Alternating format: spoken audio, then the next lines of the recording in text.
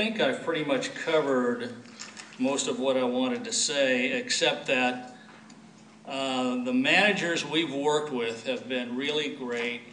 They recognize where we are, what we have to do, and we're trying not to do things which are going to disrupt their ability to provide essential services to the public. That's your job and our job, and so everything we do is aimed at that. And if you want to call it differently in terms of how we make the cut, we're obviously open to that. But if you add money to the budget, it has to be cut from someplace else. The only option to that would be go back to one-time money, which we would not advocate at this point in time. And I don't know if you're covering the next item here too, but I think I did speak to the court fee. So if there's any questions, I'd be able to answer that too. Other than that, I think I've covered it. Ed, we do have a speaker, but before you go, we do also have members of the board. We'll call on the speaker afterwards. I just want to quickly comment, thank you for doing a great job as always. This has not been an easy 5 years that we've had to deal with this budget challenge, these budget challenges. And you, along with your staff and everyone in the executive office, but I think most importantly, I mean, under your leadership and in directing and working closely in partnership with all the various department heads and electeds, we wouldn't be where we are back into balance, and we sure as heck wouldn't have a roadmap, if you will, on to recovery without your leadership. So I want to thank you very, very much. Thanks very much. And as Jay said, we got staff here that do a yeoman's job. Okay, Supervisor Benoit, followed by Supervisor Buster, then Supervisor Ashley. Well, let me add my compliments. You take a subject that can make your head spin, or soft, and make it somewhat understandable and very much appreciated. And it's understandable both the numbers basis and also the human toll and the cost on our service delivery and every aspect of it. And you do a very good job of that. I really appreciate it. I wanted to go back though to one point that I've made before in our meetings, and I want to re-emphasize it. Attachment C of the handout that you gave us on page C19 lists the available positions in the county, and the total number of authorized positions in the 12-13 budget according to this attachment is 23,445. The fourth or fifth page of your PowerPoint talks about funded positions in 2012. The number that was on your PowerPoint is 17,801. And my math leads me to believe that we got 5,644 positions that are authorized but not funded based on those two handouts.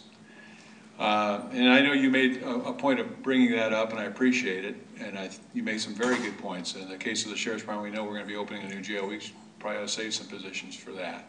DPSS needs some flexibility. But to have 5,644 positions authorized, even though they're not budgeted, is a problem for me. I mean, I think that we've all been through some very, very difficult times. We've made some very difficult decisions, and it'd be easy to slip back into some of the things we did before if we're not careful. And one of the avenues for that is if the position is still there, it makes it easier to fill. I think I mentioned before, I worked in the commissioner's office and did budgeting for the highway patrol, not budgeting, but managed allocations of resources. And one of the things that was a state rule was that if a position was vacant for a year, it came off the budget. It's gone. I'm not advocating that position because of the things you said make some sense, for instance, particularly for the sheriff or trying to get back to patrol, or for the DPSS position and so forth. But I would think that it would behoove us to take a good look at our policy on leaving positions in the budgets that are not currently budgeted but are authorized, and come up with some rational amount that's somewhere short of 5,644 authorized but not budgeted positions. And I really would like to ask the CEO and you to get together and kind of come up with an idea. If I'm making any sense, and it's something we ought to look at, what is a rational policy? You know, 120% of your current strength, maybe that applies to public safety and a little less to some other, but we just shouldn't have almost 6,000 authorized positions. Yeah, I know we've tried to clean this up in the past, or HR has, and we'll be glad to do that and come back with a plan for you. Yeah, the thing we have in mind, and we've talked about this too, because I know you mentioned this before, that is we need I guess it's an improved position control system, so that every job we can identify by number, and we know which ones are filled and which ones are vacant by number. And apparently we have some shortfall in that area. Maybe we haven't made the best use of the systems we bought or whatever, but our goal, in fact, Ivan Chan has got that assignment now, come up with a way in which we can have a better handle on, by department, how many jobs are authorized, how many are filled, and then we know exactly what to look at each year. These, and maybe get vacated as of what date, so that we can electronically focus on where we can start to attack this particular issue. Because it's only human nature when budgets get cut for some to say, take the money but leave the positions. I don't want to have to go back in front of that board and ask for jobs. And so some of it may be that, but I think most of it is the fact that we've got these part-time, seasonal, and hourly. And once we get them out of the picture, it may look a little better to you. But we will focus on that position control system to give you that help. Thank you. Supervisor Buster. All right, thanks for that report, and I appreciate your going into some links, and it gives us an illustration of what you've gone through, what the county has gone through over the past 5 or 6 years. And, Supervisor Benoit correctly brings up, the positions, or the extra positions are sort of exemplary of the old county. We've changed. We're a whole different creature now. Hopefully we're a new county. We got a balanced budget for the first time in 5 years. What a great accomplishment. Even though it's precarious, you're going to be wrestling with this thing for years to come, but at least we can go forward and hopefully upward again. But we're going to have to go in a different fashion. We've been shorn of redevelopment. The state still is an ominous presence, not a helpful one for us. So new cities, less unincorporated territory, still growing population, still these big business needs, this whole healthcare reform that really is, all the changes are really, the kind of things that are going to happen are going to be emphasized, or what did Clinton say, double down on trickle down? Well, this is where the doubling down is going to be on healthcare right here in the inland area too. So there's all these things going on. So to get the county shipshape again with this just basic fundamental thing of do our ongoing revenues and does our spending match that? And you've done it. You've done it. That is really fundamental. Hopefully, the credit rating agencies, you didn't say, are they taking notice? Are they taking notice? Yeah, well, they lump us in with everyone else at the moment, but Yeah. We got a good rate on our last trans, and that's what counts. It's good to have an outside opinion because it gives you some humility, but on the other hand, it's most important that we know ourselves that we're under control, and we'll sell them on the next round, I think. And what you've done here, in addition to the more visible, well-publicized reforms with our pension, for example, what you're already doing and the way you're handling the budget, and, I mean, you're mentioning this, but it was too easy to go through with the percentage reductions. We've done that, and in 2 or 3 years of counting, and a department like animal control has really suffered greatly from that. Hopefully we can shore some of these things up. But now you're going beyond that. Now you're beginning to prioritize and look for the ways to get internal efficiencies and to restructure management, things that sometimes take several years, and you've got to try things, and sometimes they don't quite all work out, and you've got to readjust. That's what you're doing now. That's really important. And then I would say beyond the momentum that you're starting here really carries us to tackle and you're mentioning some of the priorities for us. What is the strategic plan that this county needs to follow in the next 5 years? And hopefully, I mean, you've already outlined some of the important things in that category. But I think with the balanced budget now in place, we can begin to address those issues as well. The county has always been, I think, in a leadership position for the last 10 or 15 years. Some of our budgets, a lot of our budgets were real honey. Some of them were cotton candy. They were all made out of air. I mean, we didn't have the actual tax base and the economic activity to support some of our budget. But this budget, even though it's a castor oil budget, is a real honest budget, and it really tackles the issues that this county needs to do, and I think it sets a good example across the county to all.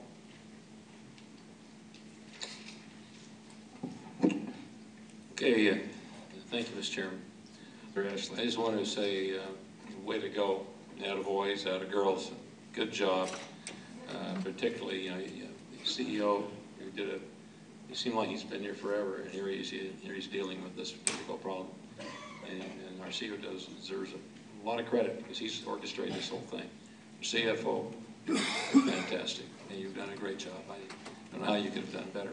You know, complimenting your staff, and particularly all those, the elected department heads, like the sheriff, DA, and all those, did a wonderful job, and really making this work. And then and all the managers have rallied. You can see they're creative. They're coming up with ideas, and that's going to continue on because you've created that climate. You have that climate out there that they're living in that's going to help push this.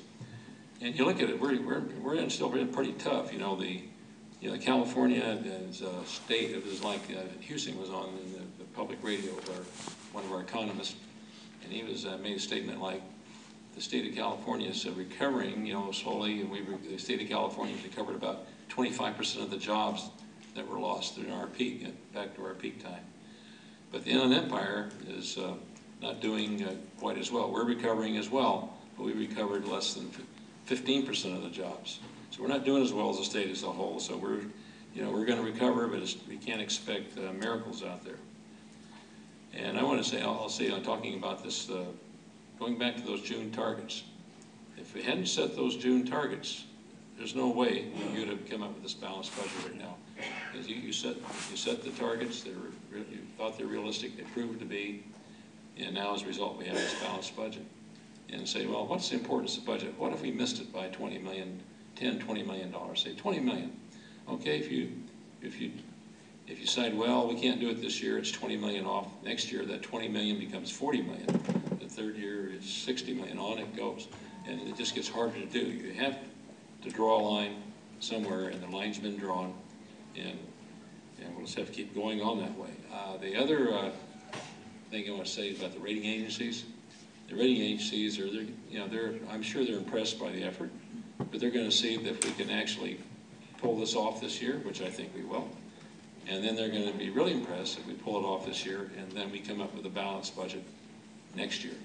So that's how we impress the rating agencies, and I think that's going to happen, but we're all going to have to work together to make that go.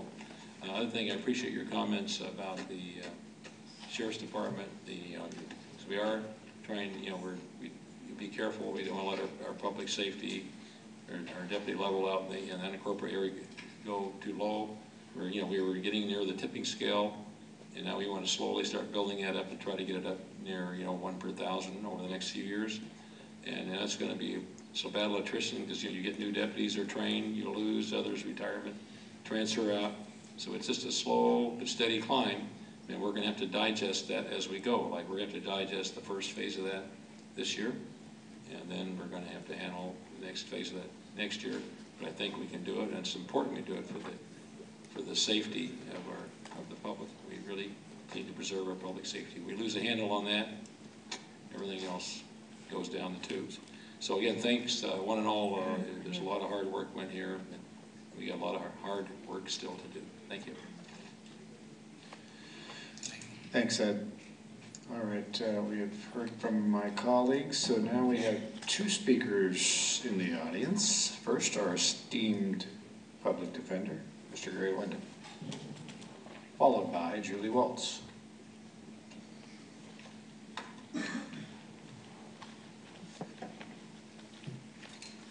Mr. Chair, members of the board, J.R., especially J.R. for giving me the opportunity to speak this morning, Ms. Walls, Gary Wyndham, Public Defender. In 11 days, gentlemen, I will have been your public defender for 13 years. And during that time, we have witnessed economically good times, bad times, and since 2007, we have waded through some of the very ugliest times in Riverside County with regard to economics. The Public Defender's Office has suffered, tightened our belts, lost employees during these very tough times. And when I came before you in June of this year, we demonstrated that any cuts that we would receive would be difficult. But we told you that we would make those cuts, and that $1 million cut we had in June, we are abiding by that position. We laid off 3 additional people, and we cut our funded positions so that we can meet that 3% cut that we promised in June of 2012.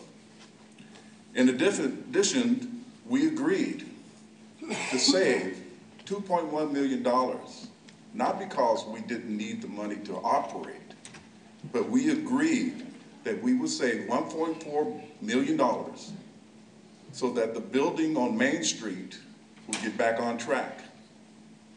We agreed to pay $300,000 for Holt Architect Firm in order for us to be able to proceed with the building on Main Street. In addition to that, we agreed to pay an additional $400,000 to JDP to correct a contract that we entered into and did not feel that we could proceed with because we went over budget prior to the public defender being assigned that particular responsibility. That came up to $2.144 million, the money we rolled over, not because we didn't need the money, but because of the obligations that we entered into and we kept. On last Wednesday, we were informed that an additional $3.5 million would be cut from the Capitol Defender's Office and the law offices of the Public Defender, 1.5 for CDO and $2 million from the law offices of the Public Defender. Make no mistake, gentlemen, I am a team player and have shown you that in the last 13 years. Make no mistake, if this board orders me to make these cuts, it will be done. But the end product will not be the same. These cuts are not cuts, they're amputations. I will have to cut a leg, I will have to cut an arm, or I will have to cut one or both in order to meet the budget that is being recommended here today.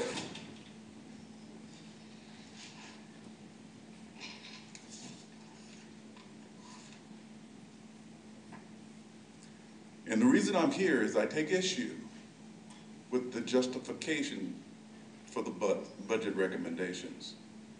I understand, I'm not at the 50,000 foot level that you are looking at the budget, but I am at the 20,000 foot level from my position, and I understand the necessity for a balanced budget.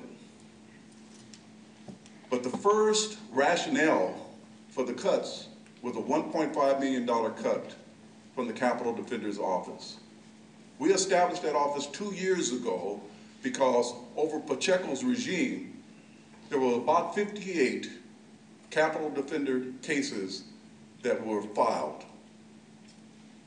We created a system where we would bypass the law offices of the public defender, create a death penalty unit that would be able to handle no more than 20 death penalty cases at $3 million, almost $4 million. So the structure was only for 20 cases. Currently, we have 19 death penalty cases in our unit. We have 4 lawyers handling those matters. And within the last 2 years, we were able to get out trials within the period of time that we told you we would do it, between 18 months and 2 years. The classic example is the Green case, the cop killing case, where we were able from beginning to end to have that case manned and completed without one continuance so that justice could be done at the earliest possible time, and justice was done in that case. We have saved substantially in that unit. A $1.5 million cut means a 50% cut in the operations of CDO. We have not had the time, in the limited period of time, that we were notified Wednesday that we would have to make these cuts. But we will tell you, it means that we would either have to cut that unit because we can't operate, or we would have to substantially reduce the operations. And we have already been informed by the district attorney that if we're not able to continue in the manner in which we have been working closely with the district attorney's office, they would have to be moving to relieve us because of the number of cases that are already in that unit. So this district attorney is averaging somewhere between 8 to 10 death penalty cases a year. We expect there to be 4 or 5 more before the end of the year. I understand that there is another one with a death of a woman and 2 children that might go deaf pretty soon. And he's smiling over there, so I think it's going to be 20 in there before I get to my office. The point I'm trying to make is that it was only geared for 20. We're already at its max. If we continue to receive the 8 to 10 that will inevitably come, then that unit will be fully operational for the next 10 years if we don't even get any more additional cases. It takes 18 months to 2 years under our process to do that. Contrary, the private bar has 8 death penalty cases out there that's been in existence 5 to 7 years. Show you the difference between the time frame and efficiency in our offices. The second rational argument that was given by, in support of the recommendations was that the LOPD had a new funding source and that would generate $1 million. Well, I take issue with that as your subject matter expert. 987.5 of the Penal Code says that the court shall assess up to, not $50, up to $50. And that if there's any challenge about the ability to pay, then that assessment will be held in abeyance until the end of the case and be considered under 987.8 of the Penal Code. And what that means is that whatever funds that are assessed under 987.5 will reduce by the exact same amount the funds that we receive under 987.8. Now here's how it works. This $50 maximum assessment historically has been somewhere around $25. But this $50 maximum assessment, if you are assessed that fee, then the court will make a determination whether you should pay all or part of it. If you pay any portion of that, then at the end of the case, when they assess attorney's fees, court costs, victim witness, and all the other fees, it will be reduced under 987.8.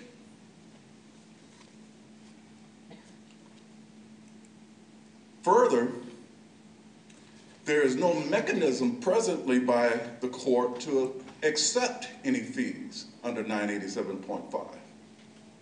because it's geared to be picked up at the end. Now, under 987.8, once it gets into that category, the statute says you can't collect from people who go to felons. They are sent to state prison, whether they're housed in the county or whether they're housed in the state. You can't collect from indigent.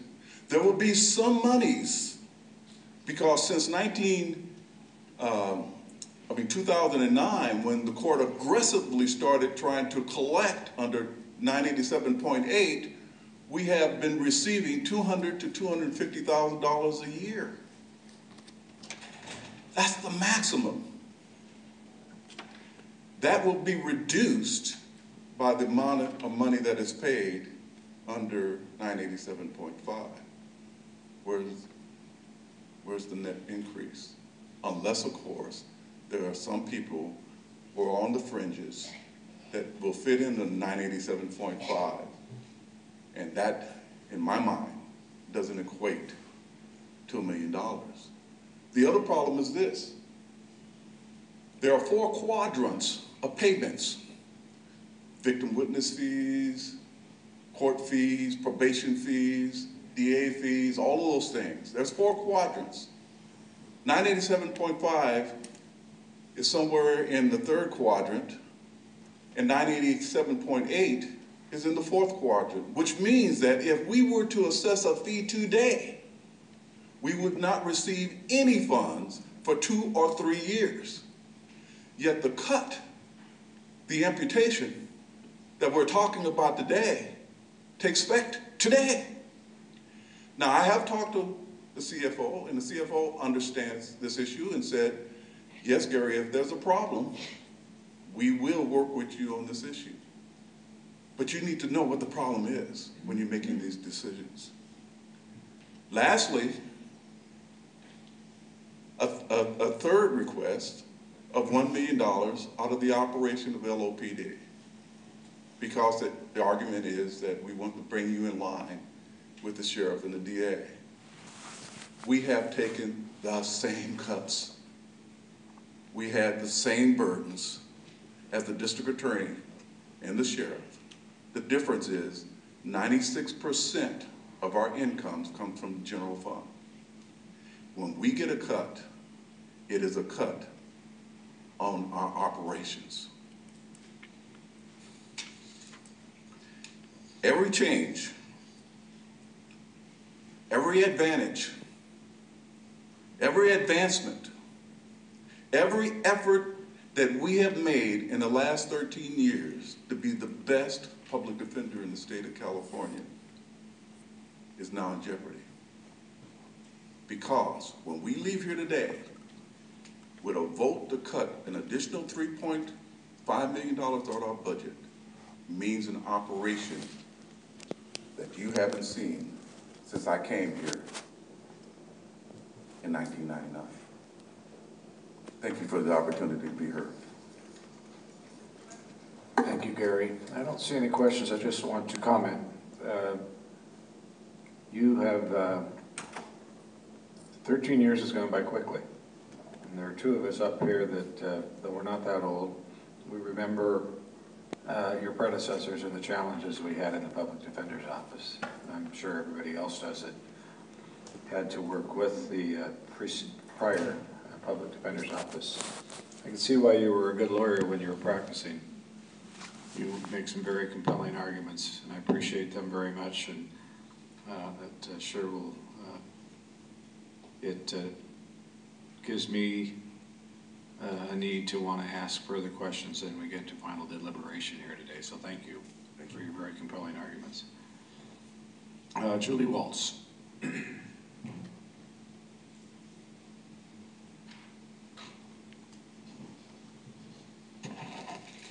Good morning. I would just like to say, in regards to the statement that Supervisor Benoit made about the job classifications of the Sheriff's Department, about taking those jobs away or putting them on hold or something to that effect. I just want to say the Sheriff's Department gave back almost $7 million, and the district attorney's office gave back money too. Why should those positions have to be deleted in the event that they need to place somebody in that position? They're gonna have to come to the board every single time.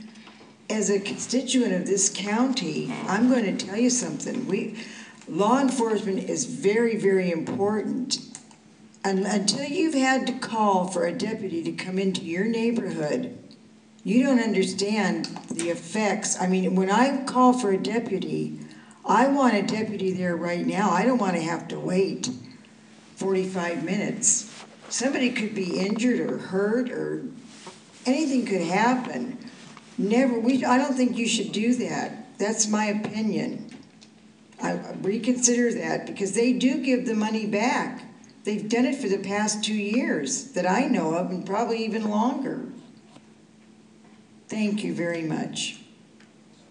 Thank you, Julie. Okay, that concludes our speakers on item 3.59 and 3.60. Are there any comments by members of the board? I see no comments by members of the boards. Mr. Supervisor Benoit.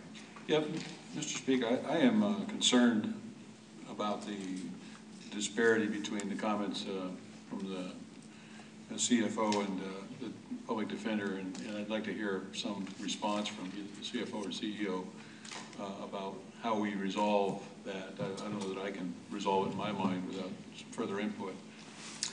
Well, let me just make a couple of overarching comments. Chris Hans is here with data if we want to go through the data on the thing. But the first thing I heard, and we don't want to get into a back and forth over this thing, right? But the first thing I heard was that Mr. Wyndham heard from us last Wednesday about making the cut. The fact is that at least a couple of months ago, we sat with him for the first time and we said, based upon our data, this is what looks like we should consider as far as additional cuts. And then there was supposed to be a lot of back and forth time in terms of let's reconcile so we can get to yes or no and get a firm answer. So there was plenty of time. It was not a last minute. The implication is a last minute word after a decision. That was not the case. Secondly, I don't disagree with some of his comments as far as caseload, like on the capital cases. When we sat to talk about caseload, we would have appreciated hearing the opposition in terms of why that wasn't a good idea. The caseload data we saw certainly justified the reduction we have suggested. As to the court fee, there was a lot of time spent on the court fee. We've already said we will make up for that. If we have the money, we will provide the money if he doesn't get it. So he does not have to take a cut for that $1 million. Lastly, I'm not sure I heard this exactly right, but he mentioned that he was ready, assuming that in this year's budget he would save $1.3 million towards the continuing increase in the cost of his new building. Well, we have already decided we're not going to use his money for that. We're going to debt finance the entire thing. So I would think that means there's a $1.3 million savings there. I may be wrong. Mr. Hans can talk about it. But, and the fee on the court, that's an estimate from the courts. So we took that in good faith and obviously we'll make it good. So you're talking about what is the caseload. As for the cuts, the last item, we looked at the cuts over the last couple of years. If you recall last year, the DA and the sheriff, I believe, both took a 3% reduction on top of their de facto cuts from the prior year. I believe you recall getting a letter from Mr. Wyndham, who was unable to make those hearings, asking that his budget not be cut. And I think the net of that was he took about a $500,000 cut. As a result, at this point for this year, sheriff and DA are down by about 7.8% as far as their operations, and we simply sought to reduce his law offices of the public defender to about that same percentage. So we were looking for a matter of equity. Now, if he's disputing that, we can spend more time on it, but that's the facts as we understood them, and that's why we presented the recommendations we did. And if you want more data, we can go through that. I've heard enough. Okay, thanks, Ed. Supervisor Ashley. I've heard enough. I'm ready to approve the budget as presented. And I also item 3.59 and item 3.60. Okay. Any comments, Supervisor Bester? No? Okay. Is that a motion, Supervisor Ashley? Yeah. Okay. I'm going to second Supervisor Ashley's motion with the understanding that we ask the executive officer to sit down with, on 2 items that I'm concerned about. And Supervisor Ashley, if you'd like to, if you concur with this. I'll include that, but I think they explained it pretty well, but there's still, I still think this discussion should take place that should have taken place before. And I'm not pointing fingers, but right now I'm citing on the CEO and the CFO on this one. I think the budget will work, but I think he should sit down and explain those numbers with them so they'll understand the reasoning they came behind the budget. That should have happened before. No pointing fingers, but I think I'm ready to go with a balanced budget. I am not going to change the budget, even if that argument is compelling. I'm going to have a balanced budget. Okay, I'm going to ask then, just if you'll include that, and I'll concur with as a second, to just have a discussion between the CEO and our public defender on that issue to address Gary's concerns. I know the CEO, I know that Gary, our public defender, will do their best to try to work this out if there is a workable solution. And then secondly, to have the ultimate goal in mind, and I think everyone already concurs, because I think we've said it at prior board meetings, to at some point in time in the very near future, get ourselves to work the process to get ourselves up to 1.0 within the Sheriff's Department in the unincorporated areas. I think that's already been through discussions, correct, Jay? Yes. Communication is going to continue with all our department heads, public defender, sheriff, district attorney. We are enhancing communication. We continue to communicate, and we're going to continue to communicate with the board on where we're at in the budget, as you know, as we always have. We have quarterly reports coming back, so you'll receive further updates, and yes, we will be communicating with all department heads. All right. With those clarifications to the motion, we have a motion and a second. Items 3.59 and 3.60, both of those items. Please vote. Supervisor Benoit stepped out. So we have, we need a 4/5 on that, don't we? No, 4/5 to change it. Is that right? Correct, okay. So item passes 3-0. There is 4. Going once. Okay, our item passes unanimously. Now taking us to item 3.61. Gary Grant.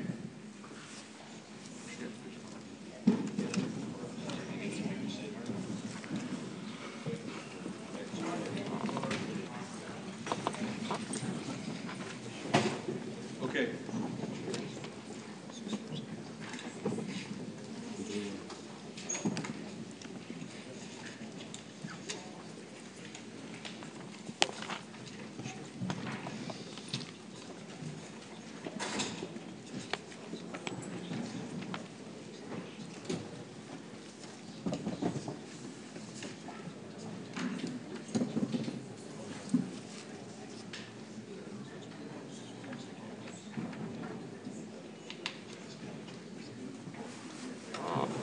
I didn't call for 3.61. 3.61, did you not ask? We've got the card here, and that's what it looks to me to say, but if you don't have a comment on 3.61, we'll... No, I don't have a comment on Okay. 3.61, sorry. In that case, thank you very much. I'll entertain a motion for approval of item 3.61. 6.1, and also just as a side comment, we talked about wildfire Please do. suppression, and just talking to this a moment. We're going to be able to, looks like we're going to be getting the big planes, and those big planes, no way are ever going to be able to land at Ryan Field. We better start making provision to where those land, like maybe Marshfield, which I thought was the best choice to start with. Things looking better every day now. I agreed with that. Okay, so but we have it, and but we do have aviation civilian fuel available out there. We got the longest airport in the East Coast. I think those got to figure some way or another where those planes can use that whenever they have to be deployed here. So the planes that are in the subject of this motion, are they No, too large to go ahead? Well, they could be, those big, large, they're talking about getting those big 747s. I know the 747 can't possibly, but I'm not sure about these. I'm just Yeah, curious. I'm not sure, but some of these bigger planes they're looking at, they can't land at Ryan Field. I agree with you 100%. Okay. Yep. But notwithstanding that, I think we ought to try and get the planes first, and then we'll figure Right, out what. let's just get this done, and then you gotta start thinking about that. Okay, so we have a motion and a second for that. All in favor, please vote.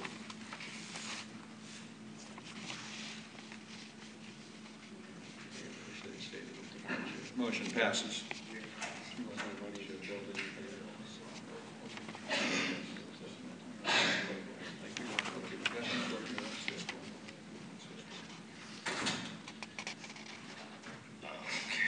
All right, we have, thank you Supervisor Knight. We have speakers on items 3.64. First, I'm going to call on Janetta Giovinco, followed by Sam Davis, who will be followed by Paul Jacobs. Thank you very much. Good morning, Honorable Chairman and members of the Board of Supervisors. I'll be very brief. I'm here on behalf of the City of Temecula. We have submitted a letter by the City Attorney Peter Thorson, which I believe was distributed by email last night, and I've also provided hard copies this morning. Just like to first state that the City of Temecula supports the effort of the Board of Supervisors to generate jobs within Riverside County.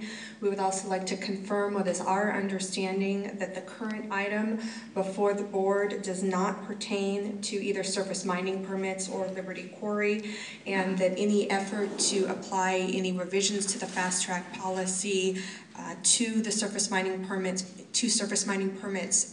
or to Liberty Quarry specifically, could not occur unless and until County Ordinance numbers 348 and 555 are duly amended.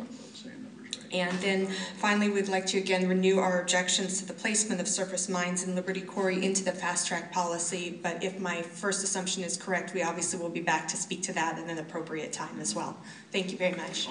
Thank you. I'll let council respond, but this is not related to the Liberty Quarry. This is related to complete issues related to fast track of commercial projects that are going to create jobs for veterans and those that are with preference to unemployed, currently unemployed, and veterans.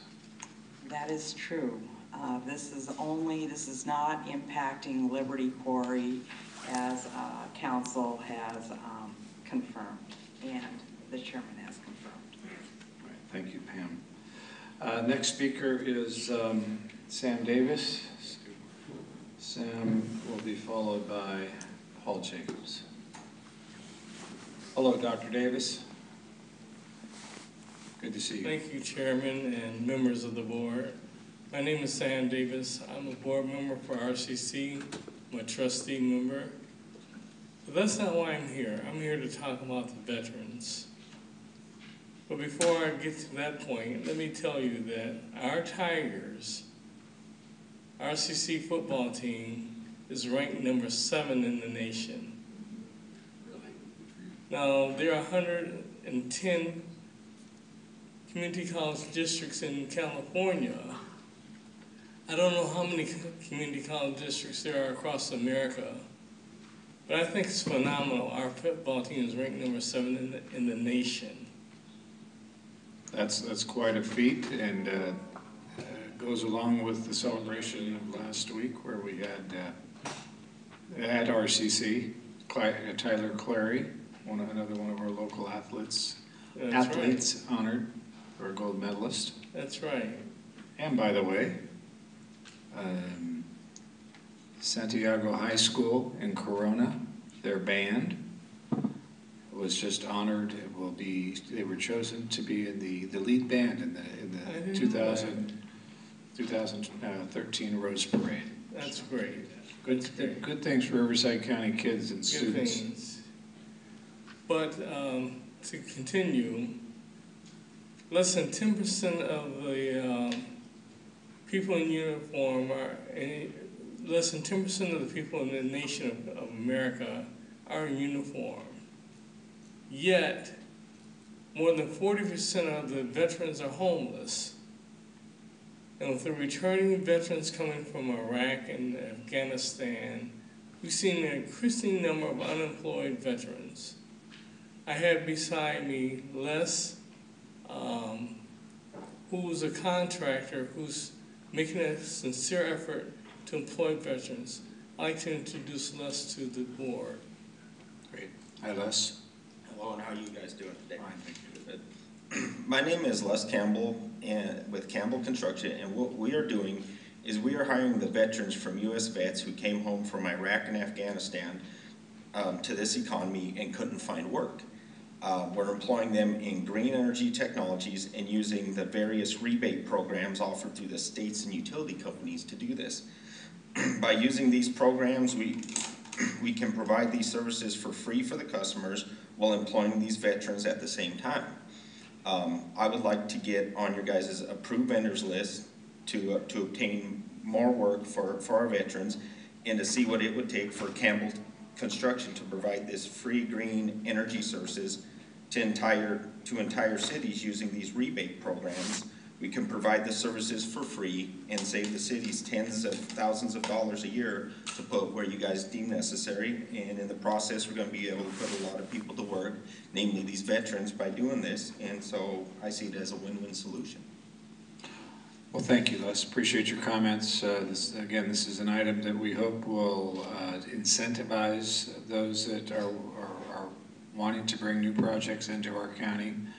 Unrelated to surface mining, this is not covered under the surface mining concern. This is just this is an amendment to our existing fast track policy that will give preference to veterans, most importantly returning veterans and currently unemployed or those that have been under the unemployment rolls for an extended period of time, and also local companies. Recognizing that sometimes is difficult to do under public code in every single case, but with that, appreciate your comments, Dr. Davis and Les. So who should you turn to as a contact person? If you will contact my office upstairs, talk to John Field, we'll put you in touch with the right person on how to get on a preferred list, or not a preferred list, but just get on a selected vendors list. Very well. Thank you very much. Thank you. Okay, Supervisor Benoit, you had some comments you want to go after Just this? be under public comment? Sure. Yes. You want to go after all the speakers? Yeah. Okay, let's wait. We have more speakers. Marel, I believe it's Dorsey. Is that correct, Marel Dorsey?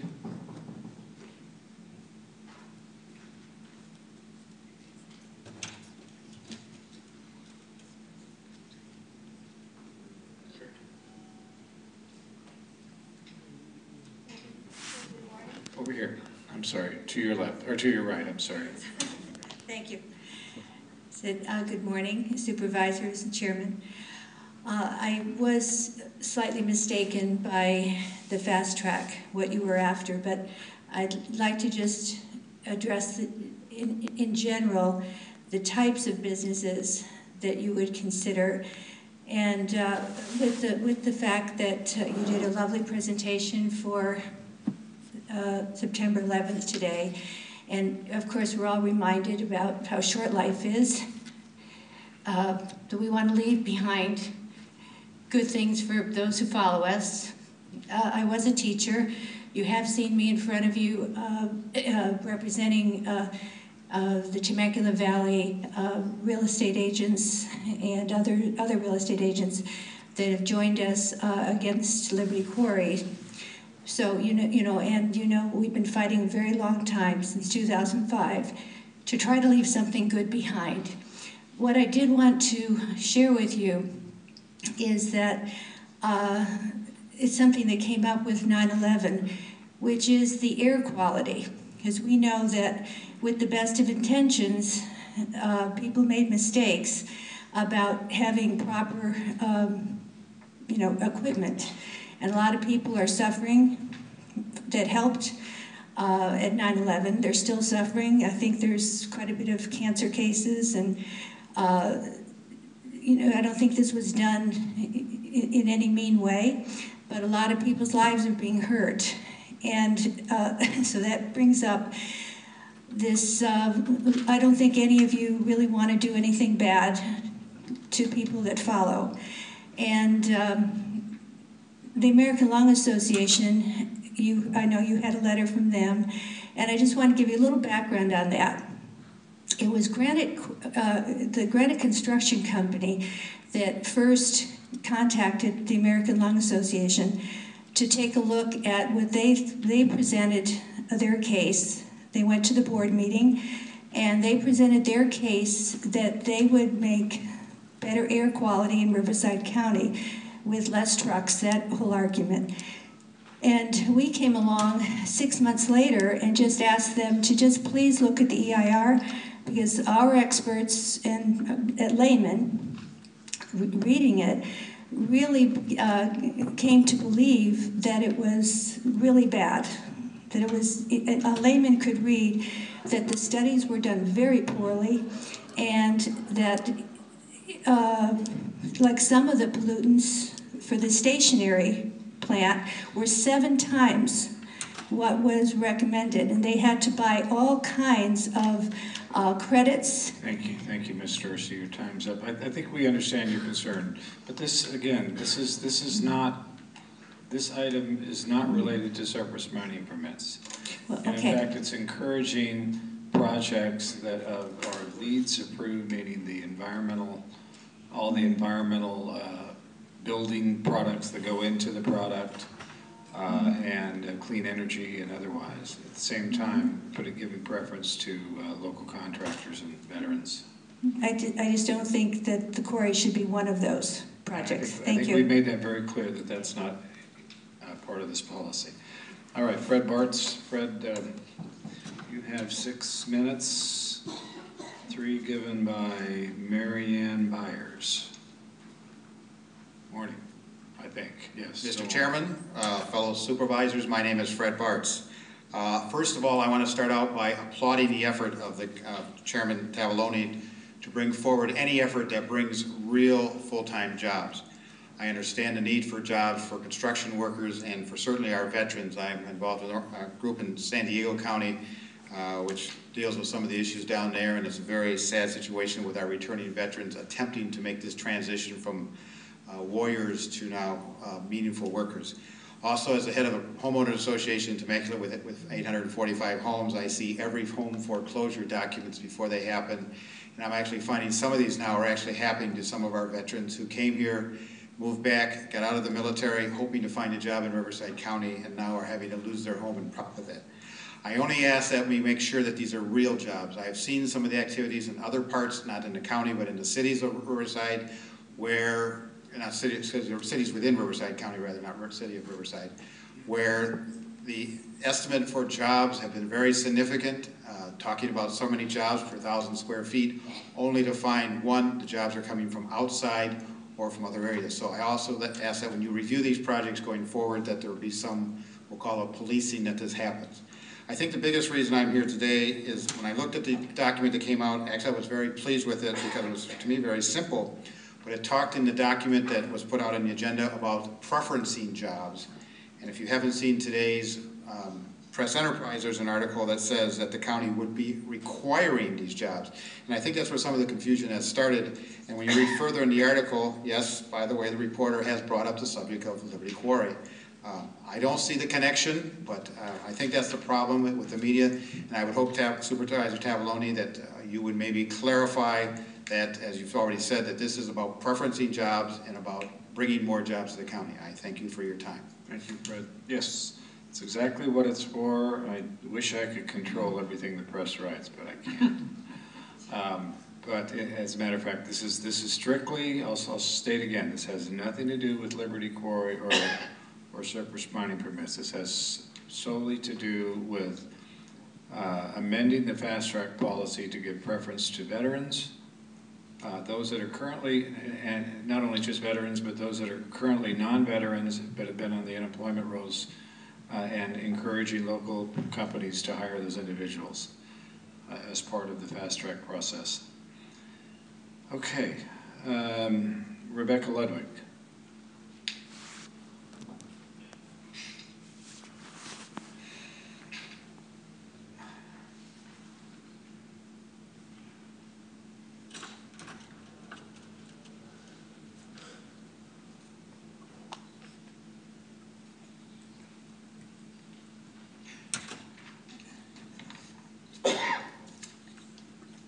Good morning, Council.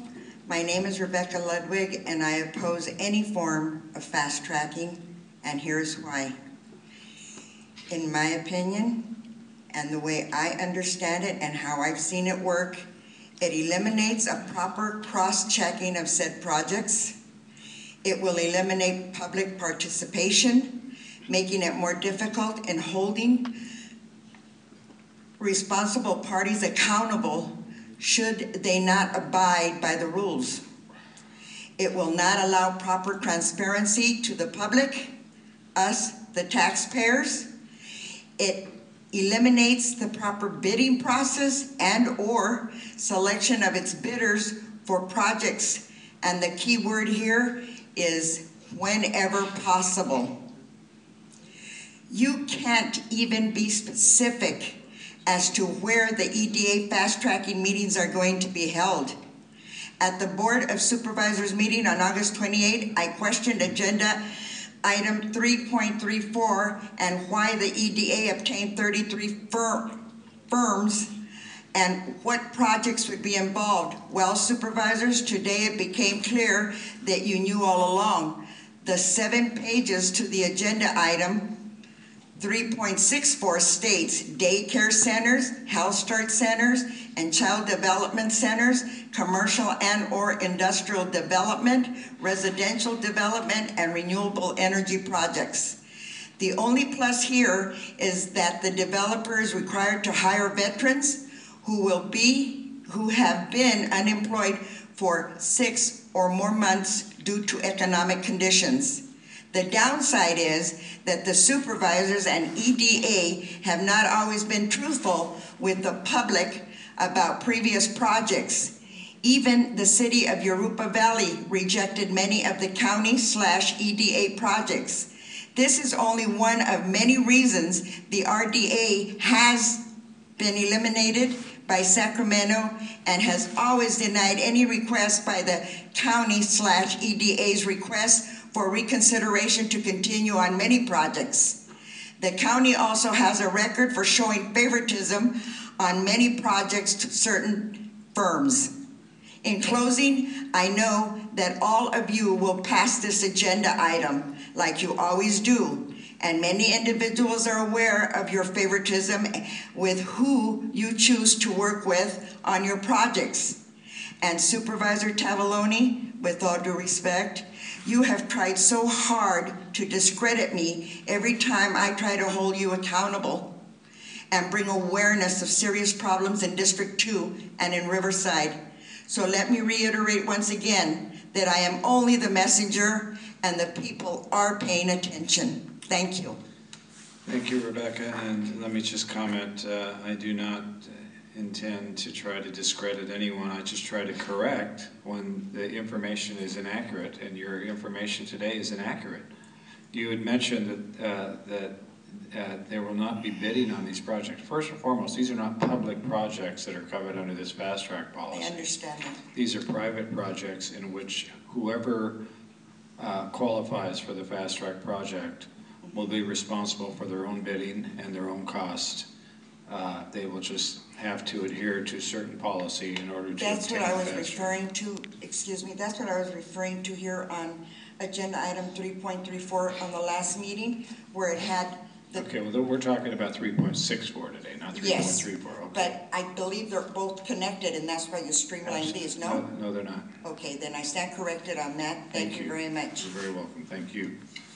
All right, our next speaker is Bob Frost, Robert Frost.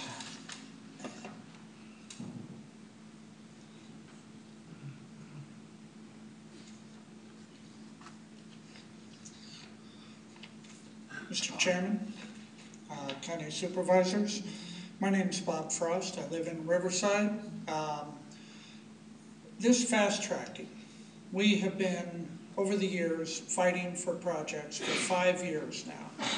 I can say that on January 1, we finally started our first project that put about 150 guys to work, and they're still out there working on those projects. I work with the electricians. We finally got the first solar project started out of Desert Center. I can say to date, we have 400 electricians out there that are starting to regain their homes, their families, and their livelihood back. To where when they came to our picnic on Saturday, we had 900 people show up, and they were thrilled about the progress that is taking place in our county. And that comes from several plane flights to fight for these projects with you in partnership, and we continue to fight for those projects. This fast tracking can only help the county grow. We need to bring stimulus back to the county. We need to put these projects back on track. We can no longer deal with 5-year delays on projects. We need to get this going. And to put the veterans to work, the Helmets to Hard Hats program through the building trades in Riverside County have been a large influx of good quality workers for every one of our trades. Matter of fact, for the last 5 years, our top graduating students have been through the Helmets to Hard Hats program. So we appreciate that. If you are available, we're doing a job fair in Indio on the 13th. It's a very important issue, and the veterans are putting on a program in October that we'll be out there working on, and we appreciate all your assistance on helping us get the veterans out there and get them back working in society. And the difference is we give them a career pathway, not just a job. So thank you for your hard work. Thank you, Bob. Appreciate you coming today. And I also want to just compliment you on the laborers' Helmets to Hard Hats. That's just a tremendous program, and we appreciate that you structure that and put that forward. Because for those that don't know, this is taking returning veterans and retraining them and putting them to work in some type of construction labor trade. And I think, I just want, before I go to Supervisor Minogue, because I know he has some comments, I want to add to something that Fred Bartz mentioned. You know, not only are we dealing with, because of 5 years, longer than 5 years of an economic downturn, are we dealing with a number of veterans that are returning and finding themselves unemployed for extended period of time. So then what Fred mentioned in his homeowners association, where you have these veterans so they're unemployed, and then they find themselves are going into default on their homes, and that's just very, very unfortunate. But that's just the way it is right now, and we need to do what we can to try to help them. Supervisor Benoit, followed by Supervisor Ashley. Thank you, Supervisor Tavaglione, Chairman, for bringing this item forward. I think it's an appropriate and a positive step, particularly having to do with our veterans or long-term unemployed in the green products area. Anything we can do to move through the process. Mindful that we have to meet all the minimum legal requirements, and the fast track does not mean no public input or no opportunity for comment. It absolutely does require that still, and in some cases it would be here in front of the board instead of other places, but it's still available for that. So I want to say I full-heartedly support your initiative with one concern, and that is we have a kind of a duplication here when item number 5, and it's not explained in detail, but it says renewable energy projects. They are already covered under County Ordinance 348 for fast track to some degree, and we do have litigation as a result of our B29 policy, so I think it might be confusing and a problem to include that one item. I would love to move approval with the exception of striking 5 and renumbering as necessary for the 6 and 7 be moved up, because I think everything else in here is absolutely appropriate, but I would worry about the confusion and potential impacts it might have on our legal process if we were to include item number 5 in this particular motion. Thank you, Supervisor Burnett. I'll second your motion. I would like clarification on your concern on the replication. Excuse me, Chairman and Supervisor Benoit, we do have, this is a policy. We could have it included in the ordinance and also reflected on the policy. That would not be inconsistent. And either way, it still has to come back before, each project has to come back before the Board of Supervisors. Right. For up or down fast track approval. So what's your recommendation? I would just recommend to Just leave it in? Leave it in. It's in the policy, it's also in the ordinance. We're going to be coming back, I believe, with ordinances amendments on 555 at a later time. And 348? Right, 348. It's consistent to go ahead and have it in the policy and the ordinance. Okay, I was under the impression that there were concerns from county council with regard to that. If they're not, I would move approval of the item as proposed. Second your motion, but just to clarify, you mentioned 555, and that's surface mining. This is not part of 555. This is not 555. I want to make that perfectly clear. And then also, before I go to Supervisor Ashley, I want to make sure to mention in the record that we did receive a letter of concern from Chairman McCarr of the Pechanga Indian Reservation expressing his concern, but primarily related to Liberty Quarry issues and the concerns of addressing through CEQA tribal lands and sacred lands. Okay. So that will be submitted to the record. Supervisor Ashley. Thank you. Again, I want to applaud you for bringing this forward. You know, this is particularly, you look at those job statistics where we're lagging the state of California in creating jobs. This will help speed up some projects and get jobs to us faster. And also it helps vets, helps local companies get the work. If we had too many of these projects we approve, and then suddenly here's some contractor from Long Beach or somewhere out doing the work, bringing their workers out. And it'd be better to make the effort here, as we have a lot of unemployed people here that have the skills. I think another important thing is this is addressing the process and making the process leaner and cleaner. For that regard, is coming directly to the board, and eventually we have to approve everything anyway, so we are the decision maker. But what this is doing, I think it's addressing something that the whole state and we all have to overcome, and I call it the California disease, where the overregulation and perceived overregulation, some of the regulations good, we all want clean air, clean water, and so forth. So I think this is really good, and I strongly support it. Okay, thank you, Supervisor Ashley. All right, we do have any others wishing to speak on item 3.64.